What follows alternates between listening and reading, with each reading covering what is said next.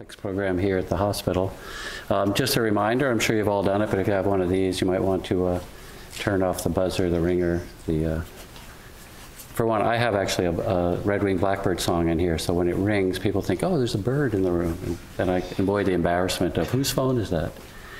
Anyway, thank you again for coming. We have the pleasure of hearing from a colleague of mine, Dr. Jeff Bishop. He comes to us from St. Louis University, and you know, when you're doing one of these introductions, you typically go to a website to find out who is this person and what nice things can I say about him.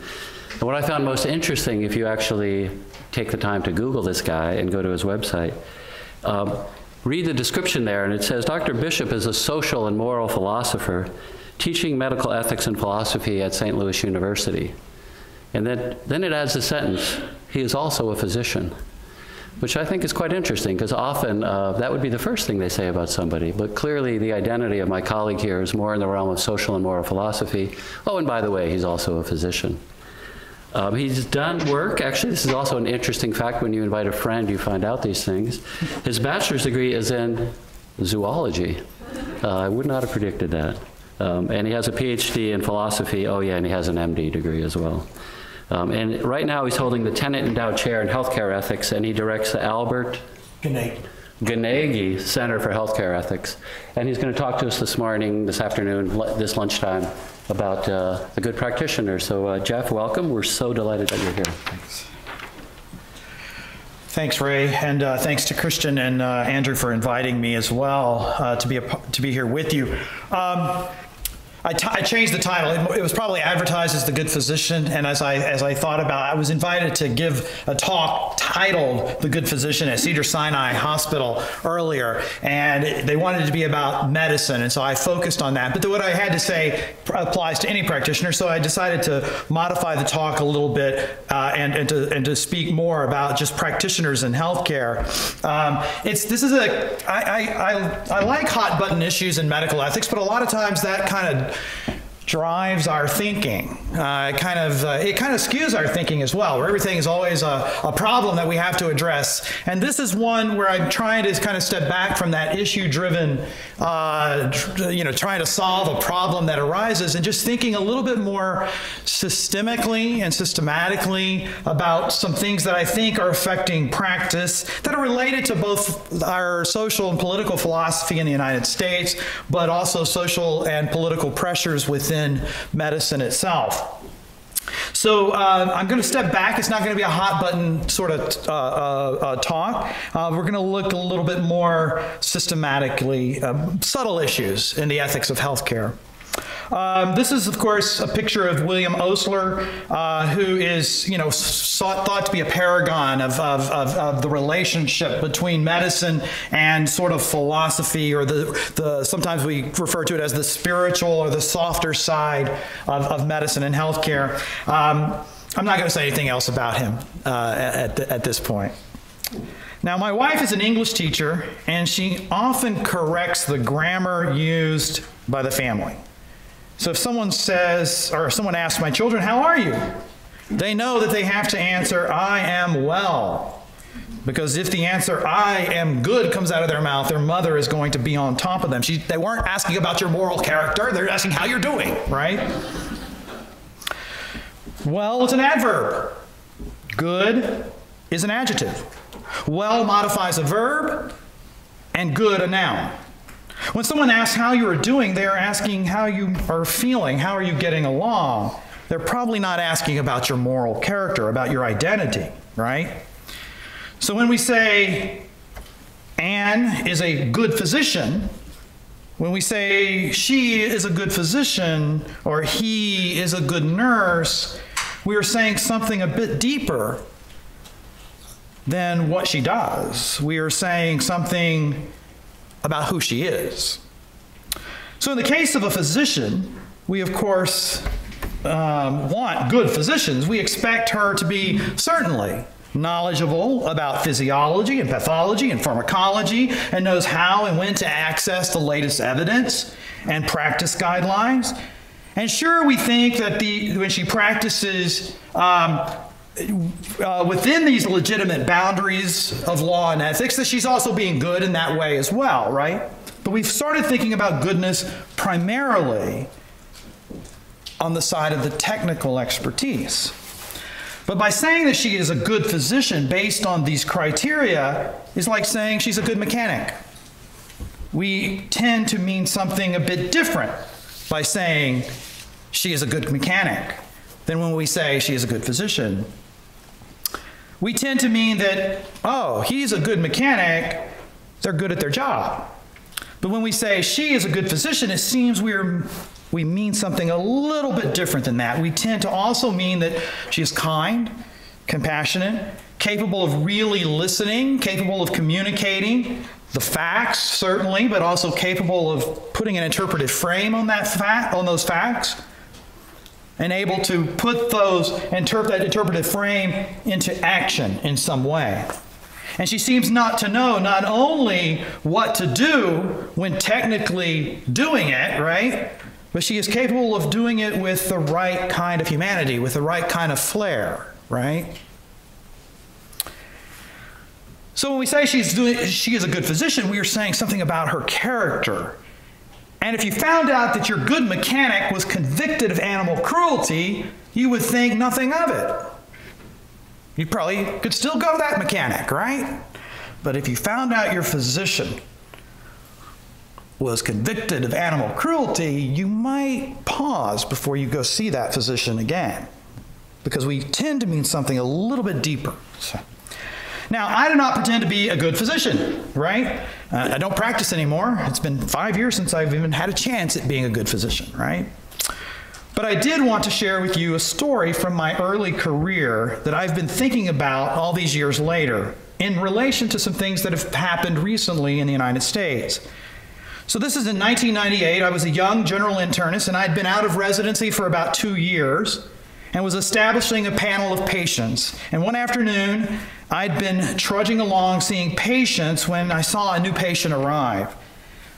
I had about 45 minutes set aside for new patients, and I'll call this guy Jim. And Jim and I hit it off. Jim was an emeritus professor of economics at a local university, and I was always interested in philosophy and politics and political economy. And before long, Jim and I were talking about philosophy of economics and political economy and economic theory and micro and macroeconomics and homo economicus, right? It was a major geek fest. But we hit it off. And before long, an hour and 15 minutes had passed. And the nurses were getting antsy, and thankfully I only had one other patient after Professor Jim. Jim was 72 years old, and he was mostly healthy. He had some hypertension and some benign parastatic hypertrophy, but nothing major going on health-wise. We developed a plan for his hypertension management, talked about some exercise and other lifestyle improvements he wanted to make. We planned for our next appointment, and I got up, shook his hand, and turned to head out the door when he stopped me. Dr. Bishop, I have something else I want to talk to you about. In fact, it's the main reason that I'm here. You see, he said, I belong to the Hemlock Society. And while I am doing very well right now, I can foresee a time when I might want to take my own life. I don't want to suffer. I don't want to suffer the indignity of an incapacitated life.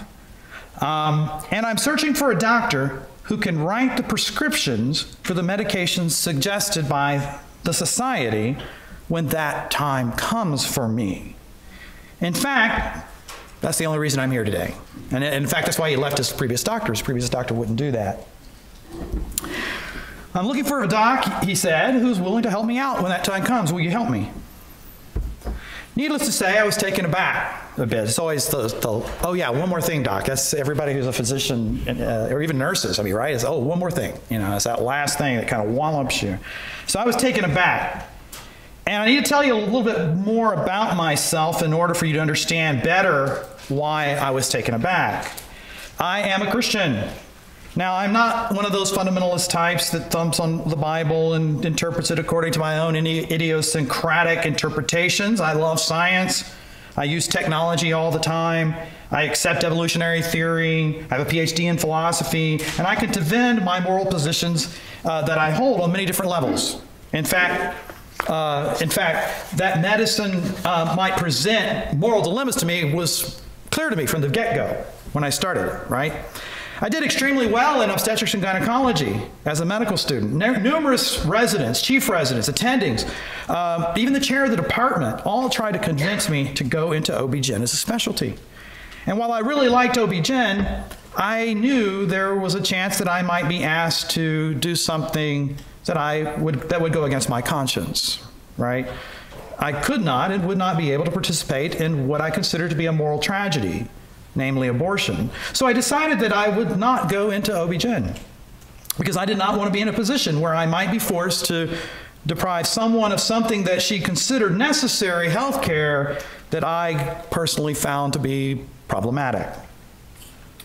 So I became an internist to avoid such messy things, because you really don't get into those kind of things in internal medicine so much, or so I thought.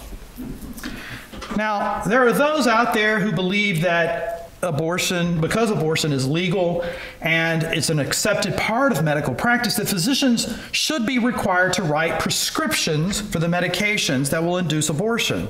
Their argument goes something like this. One ought to be required, even against his or her conscience, to give the medications that might induce an abortion, or a nurse ought to be forced to participate in an abortion if she happens to be on duty, or he happens to be on duty. Nurses and doctors hold public trust as licensed practitioners by the state to provide legal medical services. These things are legal, and therefore you should be required to carry them out. Now, I call this the technocratic position. I'll explain that a little bit later. Now, at the time of Jim's asking this of me, there was only one state in the Union that permitted physician-assisted suicide, and it was still going through a vote at that time. There are now 5 states, and California is the most recent one, and its law goes online in just a few months, in June, in fact. So numerous other states are considering such proposals. So needless to say, Jim has come back to the forefront of my mind. Now, this is not a talk about physician-assisted suicide. Rather, it is a talk about the nature of medical practice today and how we get hemmed in by what I'm going to call technocratic thinking. So according to this technocratic position, this position on conscience, there are 2 correct responses. The first response is this. Yes, Jim, if you have a terminal condition and it is your wish to kill yourself in order to achieve your notion of the good death, then I will help you out.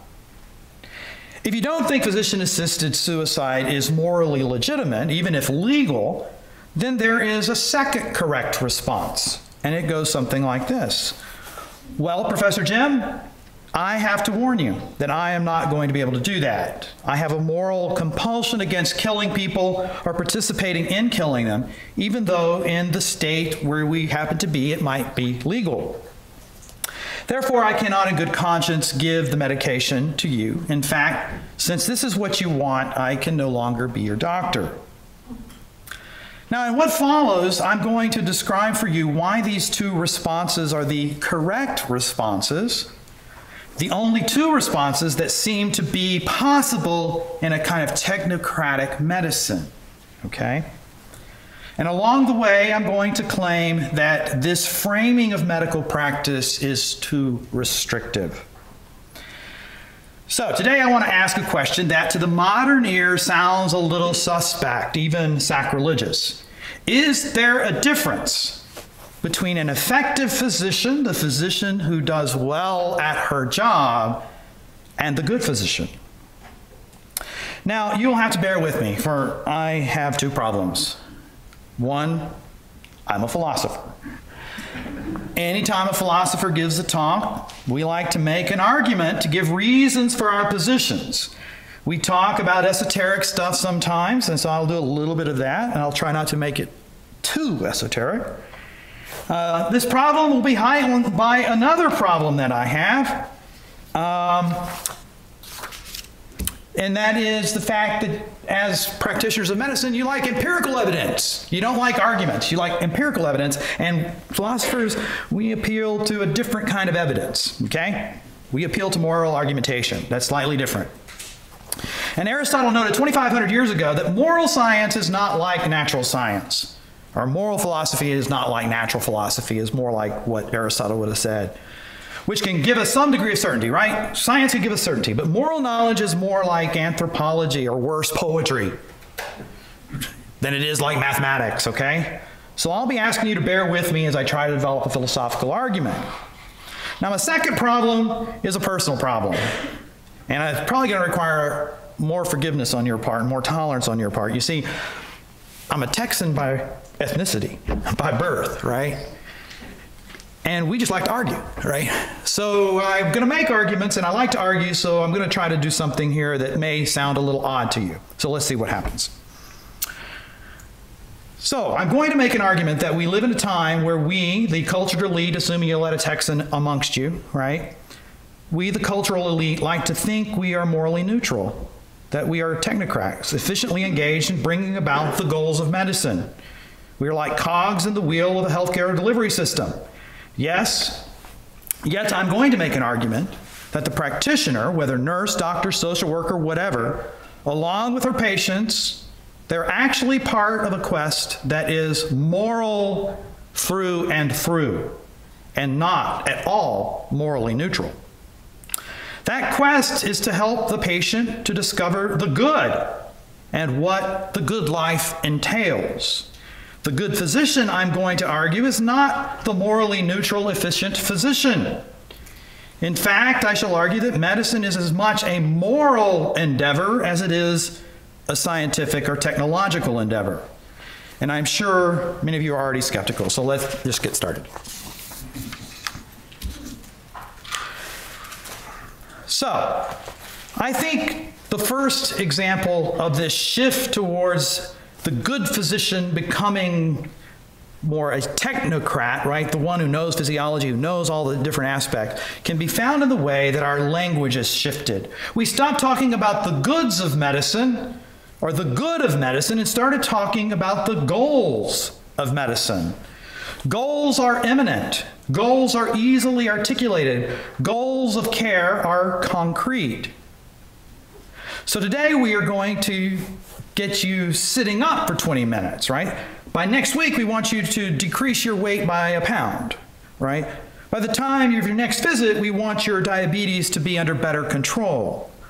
Goals are the kinds of things that allow us to produce practice guidelines.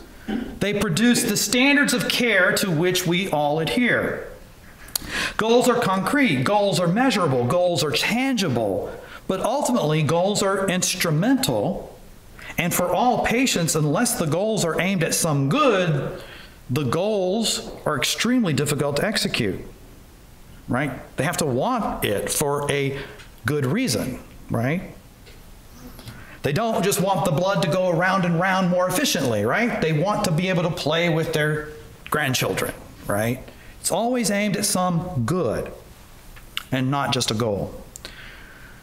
So I want to lose 5 pounds, but unless I think it is good to lose 5 pounds, it is difficult to pull it off.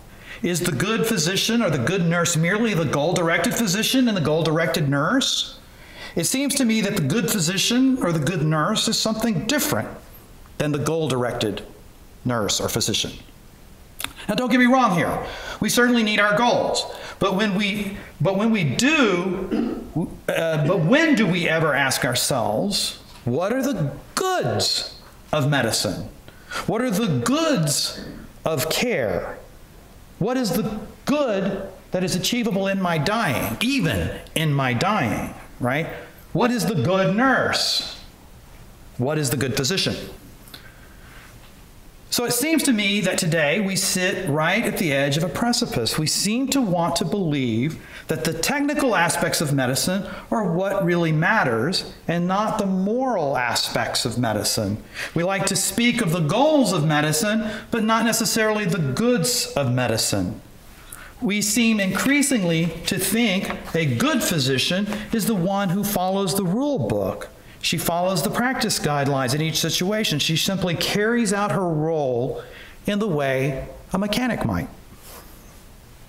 Now, one of the most prolific philosophers of medicine was the physician Ed Pellegrino, who died I think in 2013, just a few years ago, at the age of 92. He had a long career. And Ed wrote the following statement: "A theory of good grounds every theory of morals, general or medical." Now, in order to get a theory of the good, I want you to think back to your Philosophy 101 course as an undergrad. Okay? Now, you probably recognize this painting. It's in the Vatican museums. It's right before you get into the Sistine Chapel. And this is Michelangelo's painting of the Academy. And this is, do you know who these guys are, the guy pointing? Who's the guy pointing? Plato. Why is it Plato?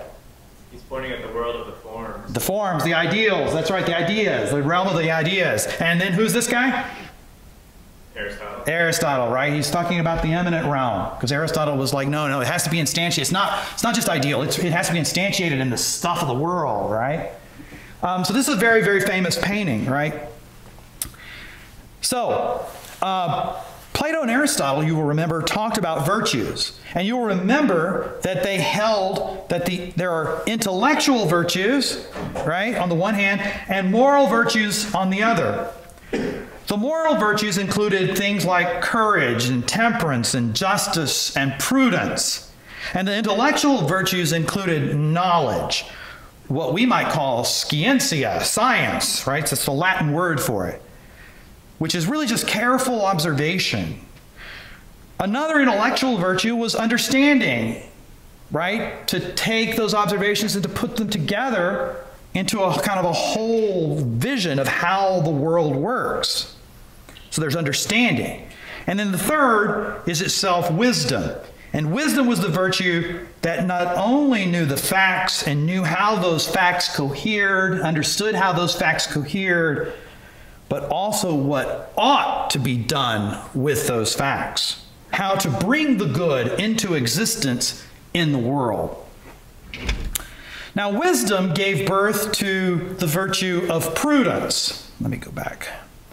Wisdom gave birth to the virtue of prudence. So prudence was an intellectual virtue. It was thought to be something you did with your mind, but it also kind of was brought to bear on the moral virtues, how to balance those virtues out, right? How to figure out what was courageous, what was temperate, what was just, right?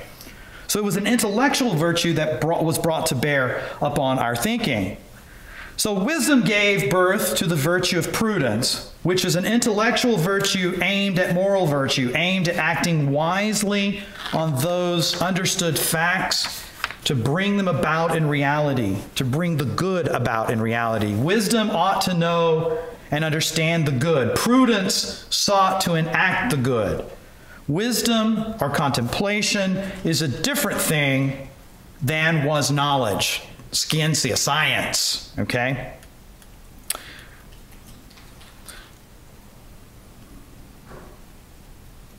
Let me just catch back up here. So understanding was how the facts cohered together. Wisdom was how they cohered in the ought, in the way that it ought to be.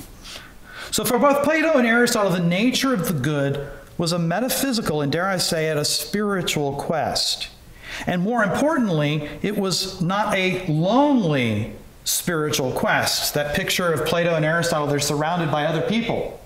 And in fact, Plato and Aristotle frequently said, philosophy is best done amongst friends. And I was just saying to some of the guys that the best philosophizing, it doesn't happen in philosophy departments. I'm sorry, I hope there are some philosophy professors in here. But it doesn't happen in philosophy departments. It happens at pubs or coffee shops, right? It's where you really sit around and you really talk about things that are important, right? It's a spiritual quest, best done amongst friends. So the quest for the good required friendship, right? It required companions along the way, right? So the quest for the good required friends to help one along the way. We don't know how to discover the good in the same way that we might study a rock or to study or discover a genetic function, right? The good isn't something you just find sitting there that you happen upon in nature, right? So the quest for the good is a dialectical, conversational exploration about the meaning of life. We need contemplative conversation with friends, according to Aristotle and Plato. In fact, in books 8 and 9, Aristotle, in the Nicomachean Ethics, has this long treatise on friendship as a necessary to achieve goodness. So it's not just that the friendship itself was instrumental to figure out what the good was, but it was constitutive of the good. Okay? The best of friends are the friends who want what's good for you. And the quest for the good, the possibility of achieving the good, the possibility of being wise and not just rational and not just knowledgeable requires friendship. Philosophy is best done amongst friends, and preferably over wine. So there's a lot more that could be said about the history of moral philosophy. But for our purposes, I'm going to jump about 12 centuries into the future from Plato and Aristotle. And I'm going to jump to the 17th and the 18th centuries. And our way of thinking about ethics today flows more out of what happened in the early modern period than in the ancient period. So science is born in the early modern period, even though it was not called science until about the 20th century. It was called natural philosophy up to that point. Science, or rather natural philosophy, shaped our understanding of ethics today, and we have forgotten how the ancients thought about it. Since ethics began to be shaped by science, let me give you a brief history of the rise of science. Sorry to geek you out. So on the one hand, there were those thinkers like René Descartes who thought that our knowledge was grounded in rationality, in reasoning, or understanding through the use of geometry, mathematics, and logic. He was the one who said, I can be deceived by my sense experience, and the only thing I can trust is that I'm thinking, that it is I am who am deceived, right? If I'm being deceived about the realities of the world, the only thing I can be sure of is that it's me, I, right? He's the one who said, cogito ergo sum, I think, therefore I am. He trusted logic and mathematics, a squared plus b squared equals c squared, right? I think, therefore I exist. The science or knowledge for Descartes is grounded in our capacity to reason. Knowledge is grounded in our logic and in reason. And Descartes and his group were called the rationalists. However, another group of thinkers from the early modern period held a competitor view of what science is, or what natural philosophy is all about. This group is called the empiricists. And they ask the question, what does the real world of things have to do with mathematics? Right? Why would we think that what's going on between the ears matches up equally with what's going on in the world, right? So which do we trust? The thinking between our ears, or getting our hands on the things, the empirical facts of the world? Right?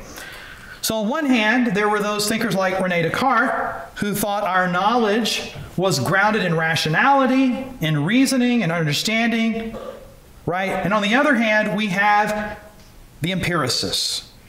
And this group of empiricists struggled against the rationalists to try, no, science is grounded in observation, right? And to this day, these two groups, these warring camps, the rationalists on the one hand and the empiricists on the other, have forged a relationship together that we call science today. Modern science is rational and skeptical empiricism, or skeptical and empirical rationalism, okay? It's going back and forth between the way our theories work, testing those theories with reality, and then going back and changing our theory. We're constantly moving back and forth between observations, empirical stuff, and then thinking about that empirical stuff, putting it together in models and realms, models and mathematical theories, right? So these two groups of natural philosophers, the rationalists and the empiricists, would work things out in the long run, okay? And they created modern science as we understand it today. But this way of thinking, this early modern science, right, elevated knowledge and reasoning over this other thing that the ancients talked about called wisdom, right? So the early modern philosophers elevated knowledge over wisdom. In fact, many of them believed that if you didn't have empirical evidence of the good, then perhaps there is no such thing as the good. And all we could really talk about is doing what's right, not what's good. So many of them thought that one could not scientifically know the good, because what does the good look like? What does it smell like? What does it taste like? What does it sound like? What does it feel like? You can't really get your hands on it. Thus, these thinkers, as scientists, did not think we could talk about the good or about wisdom, because it resisted empirical knowing and rational discourse, mathematical logic. Thus, the early modern thinkers stopped talking about wisdom and focused everything on science, knowledge. They stopped talking about the good in the process. Now, while many empiricists didn't think we could speak scientifically about the good, they still thought we could talk about morality. David Hume said, "We can only know the world through our senses, and the only way to know the right thing to do is if we pay attention to the things we call good and the things that we call bad. The things we call good are things that are pleasurable to our senses, and the things that we call bad are painful." Thus, for the empiricists, morality is based on sense experience of pleasure and pain.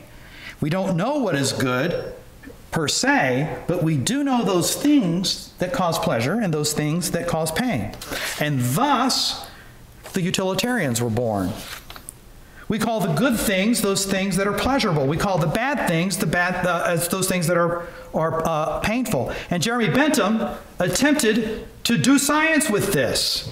So he tried to think of all the possible pleasurable experiences one could have and assign them a mathematical value. And all of the painful experiences, right? And to assign them a negative mathematical value. And then the way you knew what to do was the way to act rightly. The right thing to do is to add up the pleasure units against the negative pleasure units. And you get more pleasure units out of doing this, then you go with that over some other option. Okay? They really thought that they would define morality that way, scientifically, right? Based on empirical experience. All right. So just as some of the empiricists still believed we could think about morality even if we don't have access to the good, some rationalist philosophers like Immanuel Kant and other deontologists thought we could work out the right way to do things even if we didn't know what the good was. Right? You can't discover the good. It's not like what color is it? Is it pink?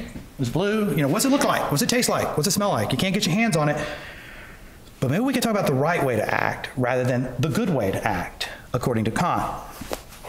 So Kant believed that by abstracting from all of the heteronymous laws in the world, right? By abstracting from what the church taught or what your culture taught you, you could still figure out the right thing to do, right? You are moral, according to Kant, not by following the law or doing what the church tells you to do, or following your own self-interest, or doing what is pleasurable for yourself or others. You're only morally praiseworthy if you let this categorical imperative, this kind of like the axioms of geometry, right? This categorical imperative dictate to you what the right thing to do is. So if you did something and you benefited from it, according to Kant, it wasn't moral. It was amoral. If you did something because it was in your best interest or in the patient's best interest, it was going to produce more good for the patient, well, that would be moral. That would be amoral. You have to follow the dictates of the geometry. A squared plus b squared equals c squared. And that geometry was called the categorical imperative, right? These were the dictates, the axioms of morality. And the categorical imperative, he argued, can be followed when you act in such a way that your action could become a universal law, right? So it's true for you and you and you and you and you and you and you. That's the only way I can act that way, okay? Second, He said, when you act in such a way that you treat persons as ends and never merely as means. That word merely is really interesting. That's actually how he puts it. It's merely as means. You should still use people as means, but just not merely as means. You have to take their ends, their purposes into consideration. Okay? And also, the third version of the categorical imperative says something to the effect of you act morally when you act as your own sovereign in the kingdom of ends, when you're primarily focusing on the ends of your life, but when you're autonomously choosing it, when you don't have somebody else telling you what to do, like the law, right? It's not morally praiseworthy according to Kant if the law tells you to do it, you do it because it's legal, right? Or you don't do it because it's illegal. It's only morally praiseworthy if you do it abstracting from that and dealing with the axioms of geometry, this universalized account of morality, okay? So, we're going to jump a couple more centuries to our own time, and we are well on our way to Beecham and Childress, probably the most influential thinkers in bioethics today. And if you studied medical ethics after about 1980, you will remember the 4 principles. 2 of those principles are born out of the empiricist tradition of thinking. Don't do harm, don't cause pain, right? Non-maleficence. Do good, cause pleasure, right? Those come out of the empirical arm of the science of morality. And then 2 rationalist principles kind of act as the boundary for these 2 empirical principles. Respect persons, autonomy. You know, you're an autonomous agent. You have some integrity, right? Never use someone merely as a means, but always as an end, right? And justice. Deploy an ideal of what the world should be like, right? So those 2 principles come out of the rationalist tradition. The 2 empirical principles are non-maleficence and beneficence, okay? So science and reasoning, knowledge and understanding were the principles that, or the virtues that operated in the tradition of the ancients. But they had this other dimension of wisdom that was dropped out, right? And all we spend our time talking about in medicine is knowledge and understanding, but not about the moral ought, right? Not about wisdom.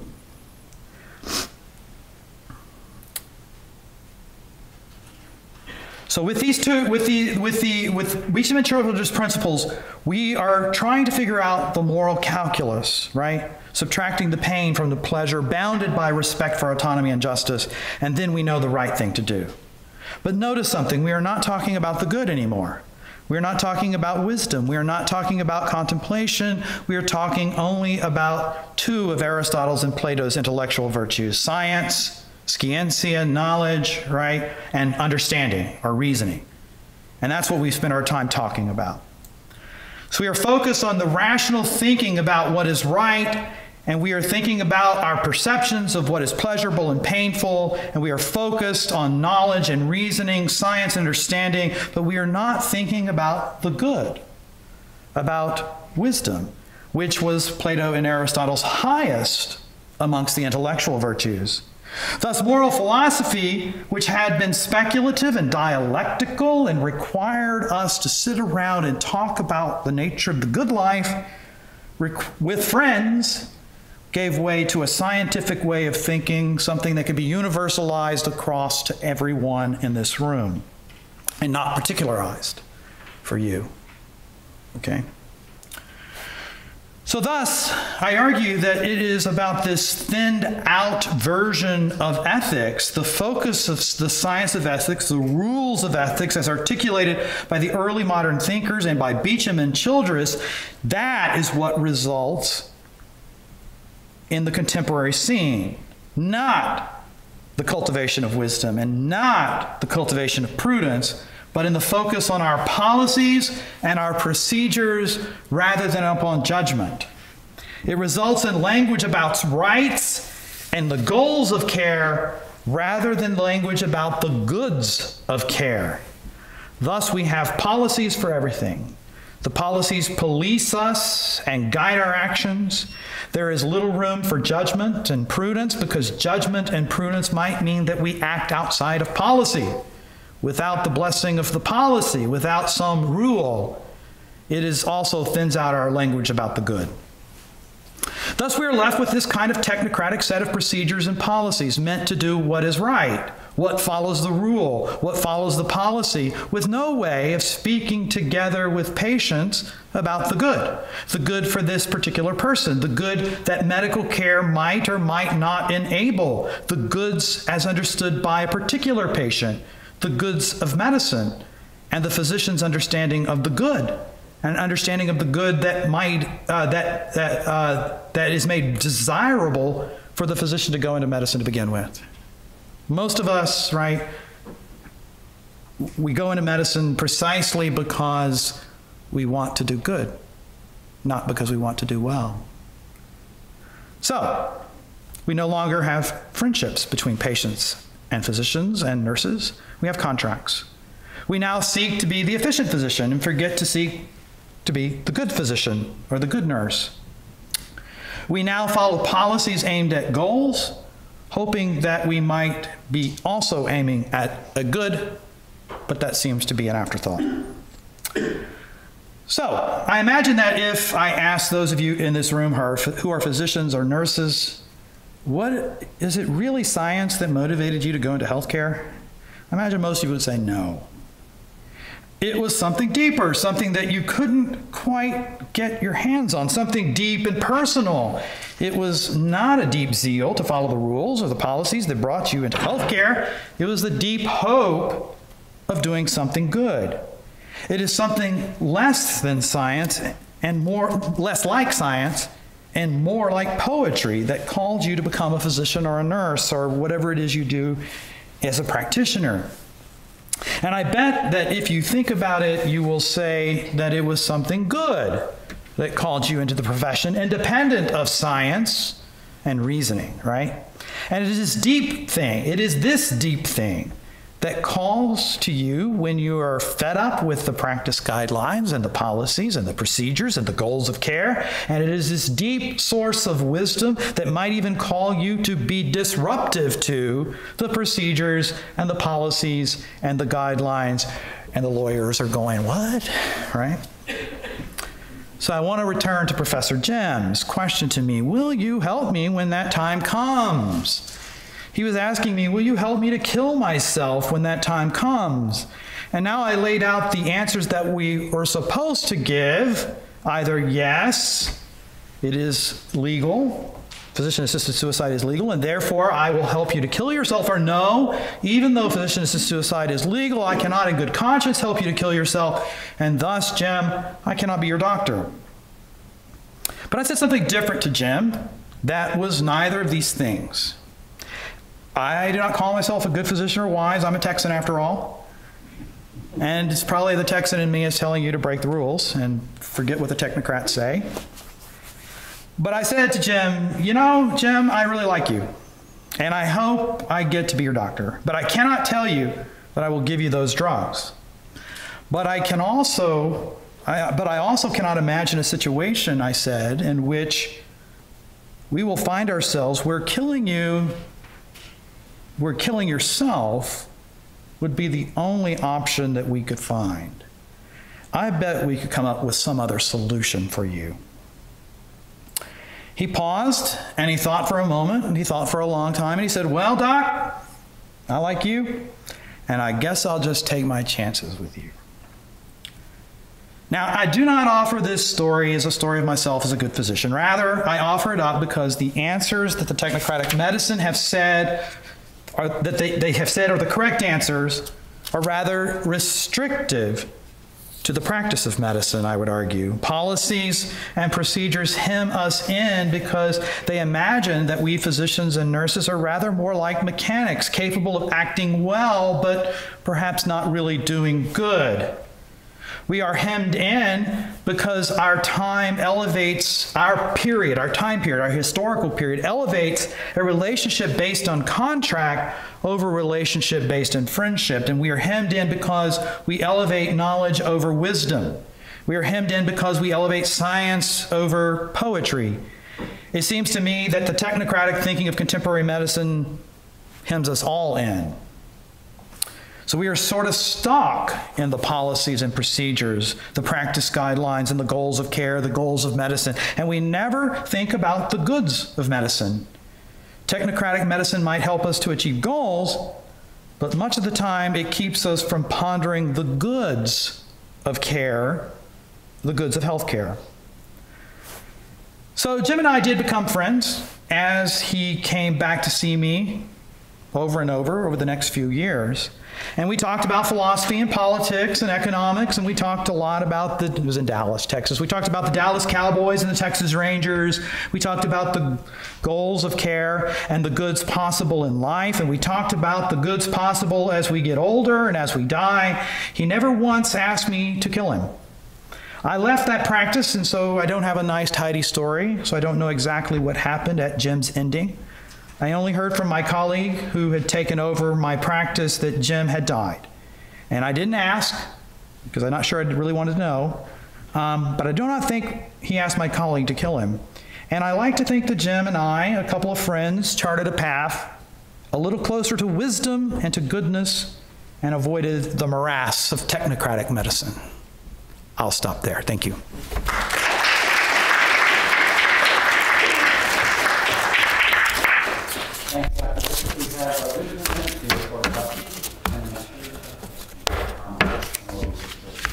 So I'll ask you to ask your question loudly, and I'll ask Dr. Bishop to repeat the question for us people at the table.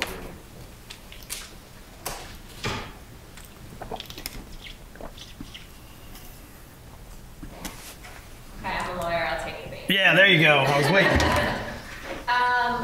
So I appreciate that following the law is not a good in and of itself. You're doing that just to follow the law. But couldn't law or policy be accepted as a practical way to implement the Kantian ideal for the most people? Sure. Bring it as utilitarian, but bringing that in. Yeah. But because we understand that while many, if not most, physicians are good, some of them are not. Yeah. So can policy play a role as a safety net in those circumstances? So what I would... It's worth the giving up of the... Yeah, hear me out. So even for the ancients, the idea of a policy, I'm supposed to repeat the question? There's a big sign here. Repeat the question. So Thomas Aquinas said, the law is a moral educator. Right? It has a purpose beyond just following rules. It actually shapes you. So what I would say about policies and procedures, so the informed consent, it's one of those things surgeons just love, right? And you have a tick box, you have a set of things, and you go through. And if it becomes a tick box, if it becomes that, it actually fails at its purpose. But the whole point of it is not necessarily just to educate the patient, because it's shaping the physician as well. Right? So it shapes the moral character of the physician, such that now the informed consent process is embodied and not just a piece of paper. The problem is that the way we think about policies and procedures, they become just pieces of paper. They don't have any role in forming the identity of or the character of the person who does it. It becomes that tedious little form that I have to go and tick off. And the good thing is that all these surgeons, they've done it 1,000 times. The piece of paper is what drives them crazy. But what's already happened to them is their moral character has been shaped by that, hopefully, so that it becomes a conversation about what are the goods possible in this, and not just the policies and procedures. So the law can be a moral educator, but it's secondary, I would say. And for us, it's become everything, I feel. So that it's just mostly a where do we put it? I didn't say that we abandon reasoning or knowledge, we just have to have wisdom, right? So the law is about knowledge and reasoning, we still have to have wisdom about the law. Okay? And that means it shapes me to follow the law, right? It certainly does. It shapes my identity. But first, the law will shape my identity so that we do the good, not just so that we tick the boxes so we don't get sued. That's the technocratic hemming in. And so it becomes the all-encompassing thing. That's what I worry about, because we stop talking about good. Yeah. Other thoughts? Questions? Yes, sir. So you are in Michigan. Michigan says assisted suicide is illegal because of Dr. Kevorkian in graduate bar school. And you are still in practice and Jim is still your patient and he says enough is enough. I'm old, I'm sick, I'm cranky. I don't want to live anymore. I have nothing to live for. Do you say to him, well, I can't help kill you because assisted suicide is illegal in Michigan, but I will give you this prescription. Don't take this medicine all at once. It'll kill you. That's, you know, I'm not gonna answer that, because I don't think that's the answer I would give. So actually, and I think this is the thing, if Jim knows me, he probably wouldn't know that's not gonna happen, right? So we're friends, but we also know our limitations, right? And so he begins to know me just as well. And so he probably wouldn't answer that. But if he did, and who knows, maybe in a moment like that, he's suffering tremendously. And I might reach to the passing door. I don't know, right? I don't think so, but I don't know. But then again, I'm also very well attached to Jim, right? And so I might say, you know, this innocent the law, it wouldn't be for me. Somebody might be able to make a case, well, the law might be wrong. The law is not immoral. Okay? So I would say that this leaves open that possibility. The contingencies of moral judgment. But probably you got to trust the guy that you judge. And sometimes you need to sort of input so that I just make sure that it's right. And that's what the law does. So I personally think it ought to remain illegal. If somebody chooses to do it, or they have compelling moral reasons to do it.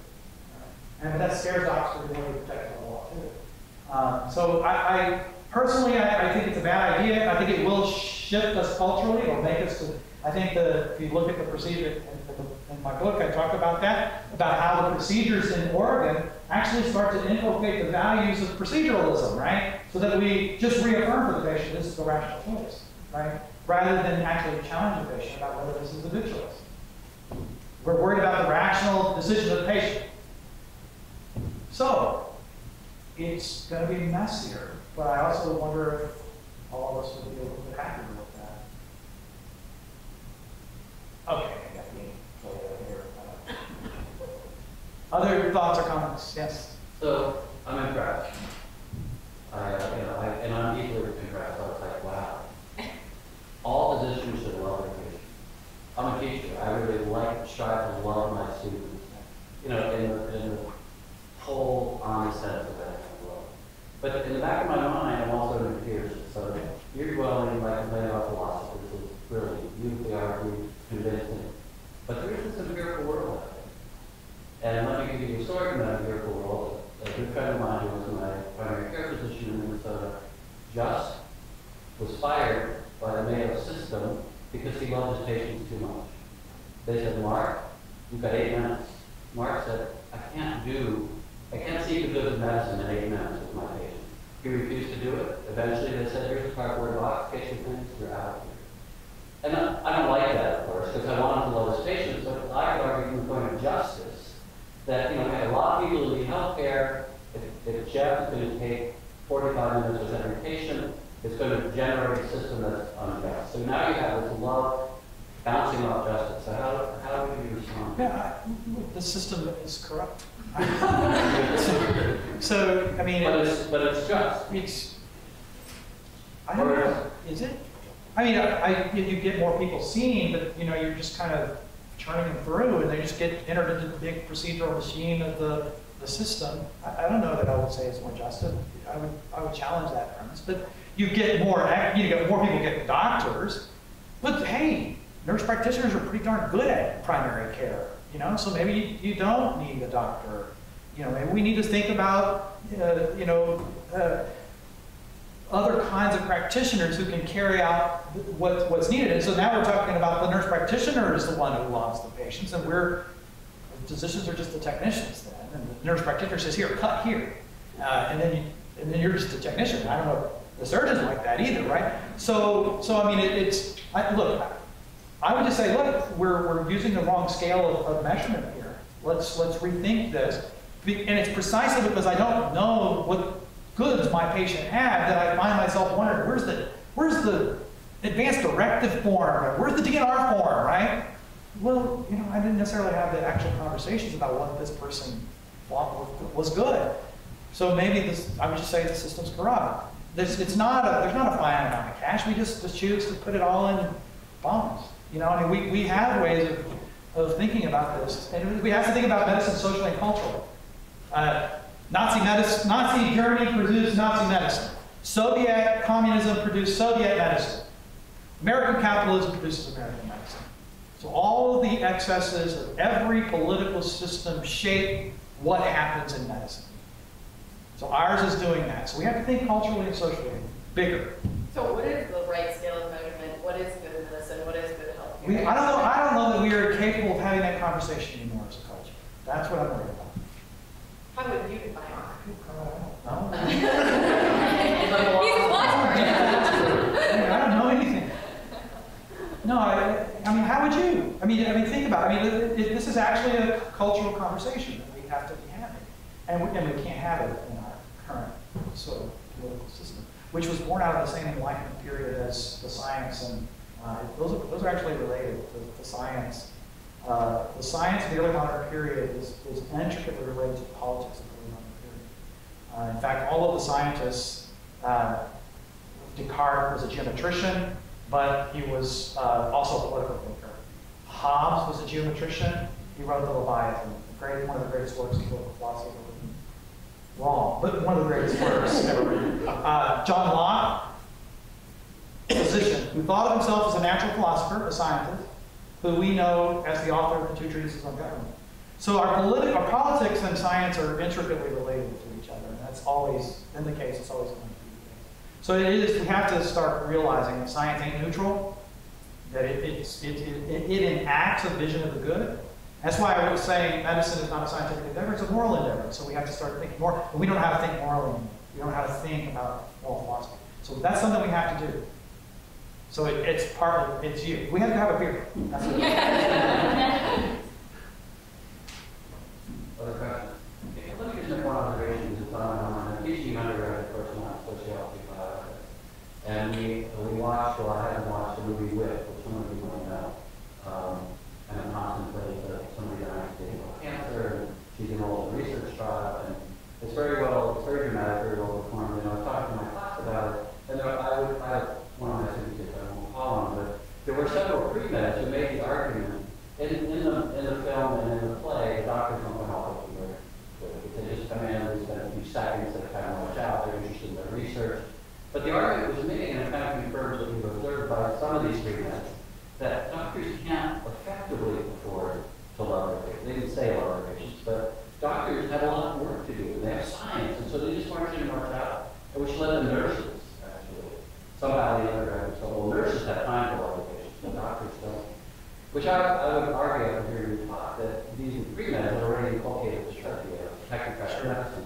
So the first painting I put out, I often begin my lectures with paintings or artwork or poems or something like that. So when I teach the medical ethics class, I put out the painting. It's Pablo Picasso's painting of the doctor. And it's late 1800s, so 1890 something. It's his last painting as a 19-year-old. Oh, it's a brilliant piece. Last painting before the blue period begins with Picasso, okay? And the doctor is sitting in a chair. The patient is sallow yellow, hands are blue. The doctor's sitting beside the patient, finger on pulse, looking at his watch, okay? Over on the other side of the patient, I should just pull it up. Over on the other side of the patient is a nursing assistant, because the nursing profession begins with habit. So this woman is her habit. Okay, that's why the old nurses, you can wear those little things after those part of the habit of the month. So she's wearing that. She's holding the child in a cup of tea. Okay? This is 1890 something, this painting. And it's already captured the imagination. The doctor is distracted and abstracted from the patient, being a scientist, measuring properly with a watch, a pulse, and the nurse is over there offering care, comfort. And there's another fascinating thing historically. The word for care and the word for cure, see, are etymologically related in Latin. They're the same word. Curare is the same for care or cure. Okay? What it means in Latin is to care. But somehow we took that word and we cut it up and put it into two different realms. The cure became the scientific thing to effect, and the care is something else. So we're already divided. It's a result of our heritage, how do we undo it? We have to talk. I don't know either. We have to be amongst friends and we have to talk about it. Okay. It's time for us to move on and give care.